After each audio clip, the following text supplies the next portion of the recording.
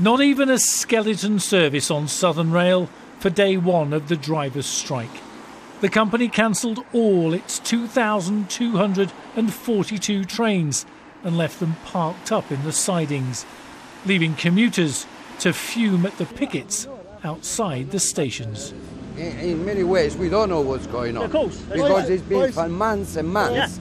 And, you know, you got to work and see how hard it is when you have the very hard working day and you're trying to go home and you don't know what time you're going to go home. And next day you go to work and you bring work and say, oh, I'm late. How much patience those people have to have? Doesn't anybody understand? Emma Green used to be a Southern Rail commuter from her home in Littlehampton in Sussex to her job as a commercial lawyer in London. But not anymore. As we chatted in her kitchen, she explained that as a diabetic with an 8-year-old son, her health and family life couldn't cope with Southern's appalling service.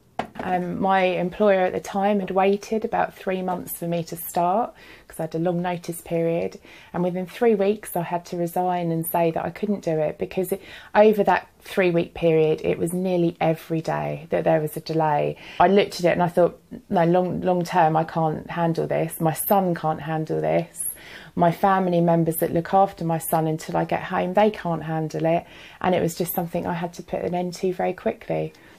And for Emma's young son, Harry, it often meant days without seeing his mum. I'd end up saying good night to him on the train, and most days crying when I got off the phone because it's devastating not to be able to see your son, because I often wasn't seeing him in the morning either.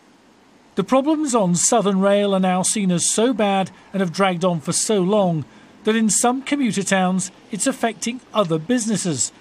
Estate agent Turner Reynolds says it's not just a Southern Rail season ticket that can cost you thousands. If we had a train service which was very, very good, like it should be and what people pay for, it would make property much more easier to sell.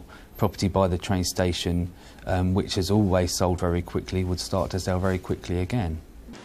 The irony of all this is that for Southern Rail regulars, strikes are just part of the problem.